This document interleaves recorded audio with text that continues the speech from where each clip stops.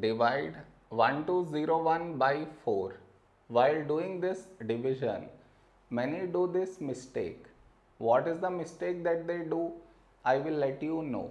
But before that, we should frame it in this way. 1201 and 4 here. This is your step 1. Next, here we have 1 and here 4. 1 is smaller than 4. So we should take two numbers 12. When do we get 12 in 4 table? 4 3 is 12. Now we should subtract 12 minus 12, 0. After this, bring down the beside number. So 0 down. Now here we have 0 and here 4. 0 is smaller than 4. So we should bring down the second number. And the rule to bring down the second number is we should put 0 here. Then only we can bring down the second number. After this step, the mistake happens, and the mistake is this. Here we have 1 and here 4. 1 is smaller than 4 and we don't have any more numbers to bring it down.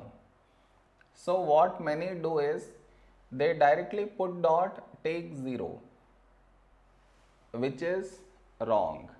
Why is it wrong? Because just now you brought this number down and in the same step you want to put dot, take 0, which is wrong. I repeat, bring the number down and also put dot, take 0. Bring the number down and put dot, take 0. Both at the same step you should not do. Instead, what you should think of doing is, which number should we take here? If I take 1, we will get 4. But 4 is larger than 1. So what we should do is, we should take 0. So 4 into 0, 0. Now we should subtract 1 minus 0, 1.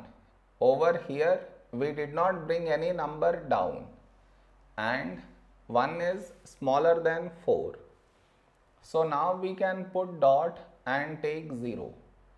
So 10. A number close to 10 in 4 table is 4 2s 8.